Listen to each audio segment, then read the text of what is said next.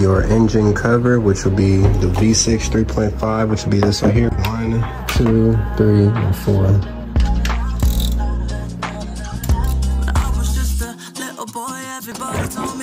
And that's how you remove that top piece off of the car. Now there will be a few hoses that you will have to disconnect after you break those screws, and it'll be one hose right here. Your next hose will be right there.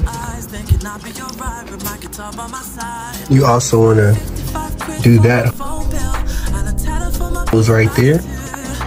Disconnect that, and also disconnect the hose that runs under there, which will be right there.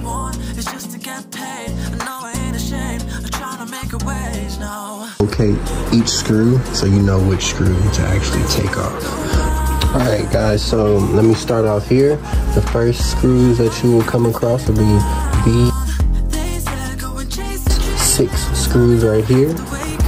Then you want to work your way around the plenum, which will be 1,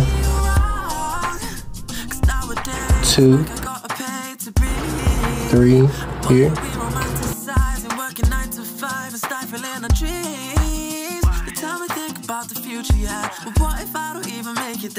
I don't wanna be worrying about that, but that's been where my mind. Cause now it's like 55 quid for my phone bill and a tenner for my bus pass too.